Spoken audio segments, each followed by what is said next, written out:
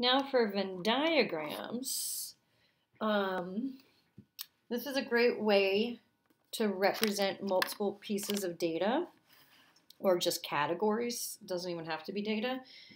And so to make sure we have down the basics of Venn diagrams, we're going to do example 2. Now remember we talked about in the text that these are known as sets. Okay, so in this case for A, it's insects and flies. B, it's insects and cats, so those are those two sets. And C, it's athletes and students.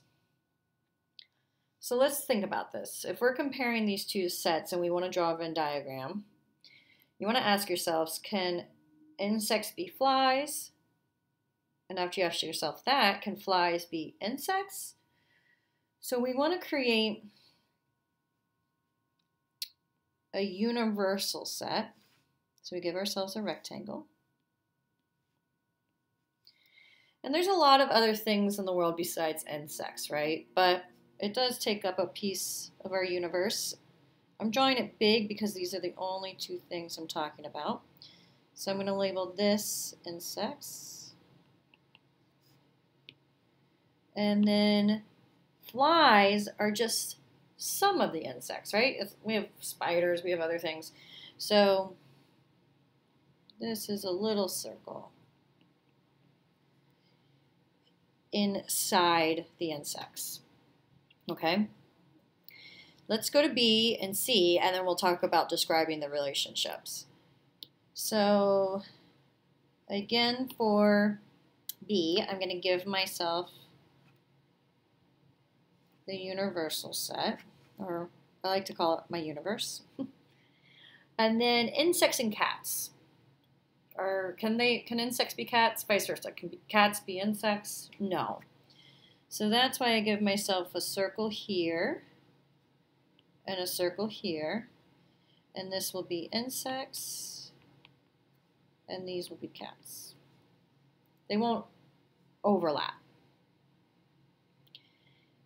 Now for C, athletes and students, I just gave myself a really large triangle for no reason, but it happened. Can athletes be students and can students be athletes? And are all students athletes? Are all athletes students? So that's why we have two circles that overlap. So we have athletes and students. Because some athletes are students, some students are athletes, but not all of them, if that makes sense. And so you'll see this definition here. When you have a set inside of another set, this is known as a subset.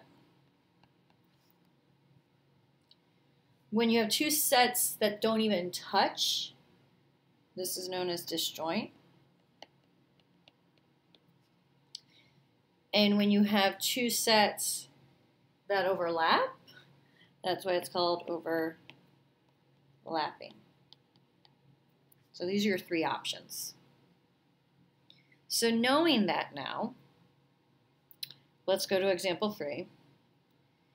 It says, given the qualified propositions, determine if the sets are subsets, overlapping, or disjoint.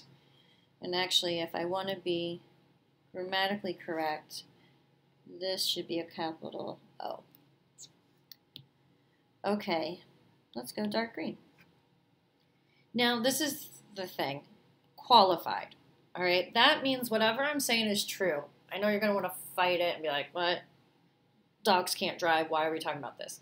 Well, that one actually makes sense. But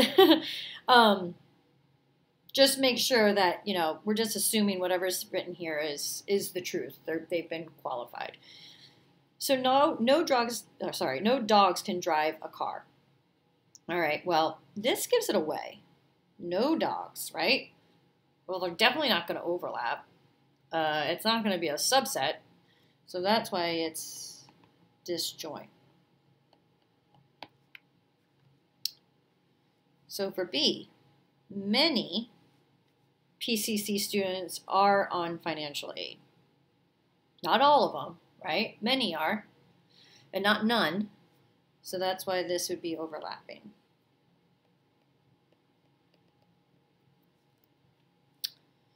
C, see, this is the one you might fight. Hopefully not. All math is fun. All right? You can't fight me on it. It's been qualified. So that means because all of it, it's going to be a subset.